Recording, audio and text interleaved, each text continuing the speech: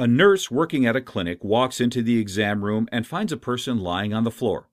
The first thing the nurse does is take the person's vital signs. Why? Because knowing what a person's vital signs are will tell the nurse what to do next. What are vital signs? Vital signs are the evidence of the current physical functioning of the body. They provide critical information that is vital for life, and so they are called vital signs. In an emergency, the patient's heart rate is the first vital sign checked by a nurse. The nurse wants to know if the person's heart is beating and at what rate.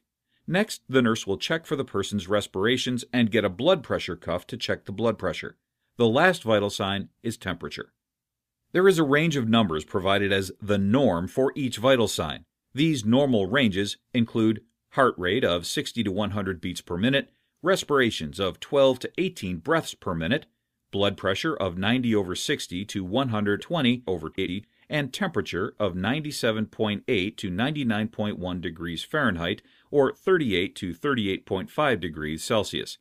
Note that these ranges are the norms for the adult population.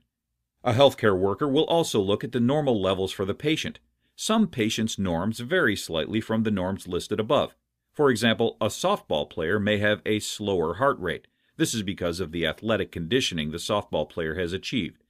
The heart is a muscle and it has learned to function at a lower rate.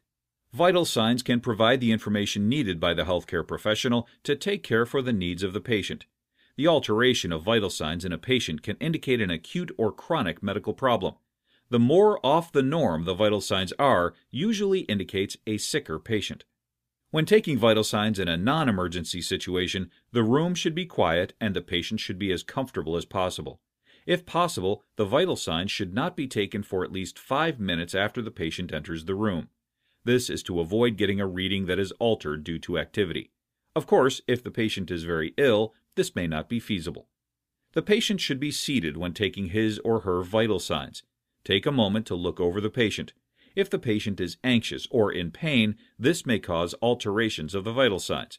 The order of taking the different vital signs is not important in a non-emergency medical situation. Usually, in a patient who is not critical, the healthcare worker will take the patient's temperature first, which is a measure of how the body generates and eliminates heat.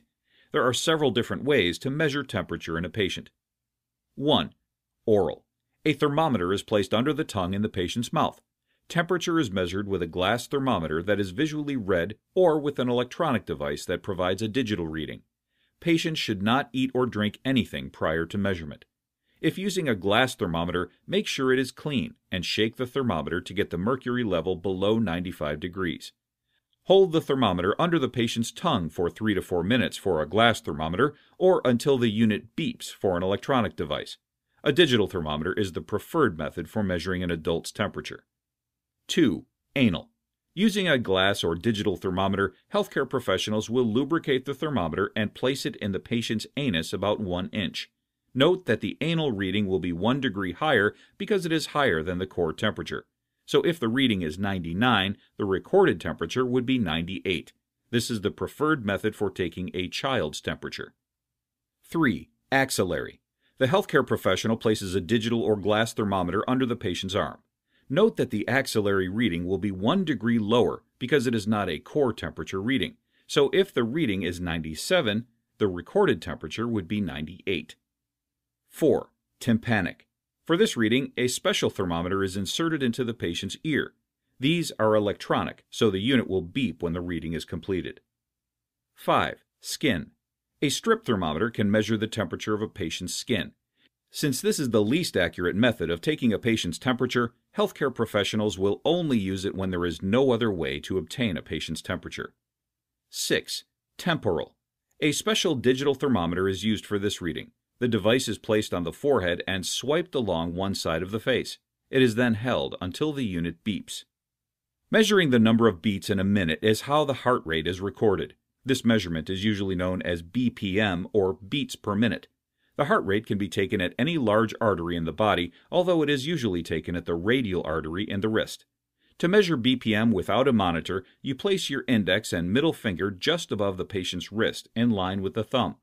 Push gently at first, then apply slight pressure once you feel the pulse. Make sure not to use your thumb to avoid confusing the patient's pulse with your pulse. Count for 1 full minute to get the most accurate reading. Today there are many electronic devices to measure the heart rate. Some are very accurate, but a healthcare worker should always do a radial pulse measurement to compare to the digital reading.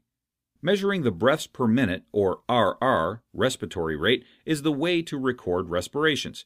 This is done by counting the number of times the patient breathes in 1 minute. When taking this measurement, be careful not to alert the patient. If the patient feels like he or she is being watched, she or he may alter the rate of breathing. The best way to count respirations is to do it immediately after you take the pulse measurement. Do not let go of the wrist, but start to count the rises and falls of the chest. 1 respiration is counted for each rise and fall of the chest. This way, the patient will not become aware that you are counting respirations and alter his or her breathing. Blood pressure is measured using a manometer and a stethoscope, or using a digital device. The reading is measured in millimeters of mercury, mmHg. The first number is the systolic number, which represents the contraction of the heart. It indicates the maximum pressure on the blood vessels. The second number is the diastolic number, which represents the minimum pressure on the blood vessels. This is when the heart is resting before the next contraction. Digital devices are specifically designed to be applied to the upper arm, the wrist, the thigh, or the ankle. Because digital devices have less than 50% accuracy, the measurement for blood pressure will be described using the manometer and the stethoscope. The patient should be seated and the arm should be bare. The cuff length should be measured against the patient's arm circumference. If the cuff does not fit properly, you may receive an incorrect reading.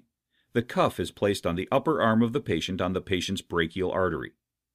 According to the American Heart Association, the cuff is inflated to the level of at least 30 points above the patient's normal systolic reading on the manometer using the bulb. At the same time, the healthcare worker places the stethoscope in his or her ears and the bell on the patient's brachial artery. Slowly, the cuff is deflated. The first sound you hear is the systolic blood pressure, and the last sound you hear is the diastolic blood pressure. These two sounds represent the two values of the blood pressure reading. Sometimes you may not hear the last sound. If this happens, deflate the cuff completely before repeating the procedure. If the measurement is very low or very high, repeat the procedure after deflating the cuff. Vital signs are measurements of the current physical functioning of the body that can indicate acute and chronic conditions in a patient. The healthcare worker should always verify the heart rate, respirations, and blood pressure through manual methods if the norms are high or low. There are 6 different methods to take a person's temperature. For adults, the oral method is preferred to get the temperature. In children, the preferred method for the temperature reading is the anal method. Heart rate measures the number of beats in a minute. Using a patient's radial artery is the most efficient way to measure heart rate. Measuring of a patient's respiratory rate is done by counting the number of times the patient breathes in 1 minute. Blood pressure is measured using a manometer and a stethoscope, or using a digital device.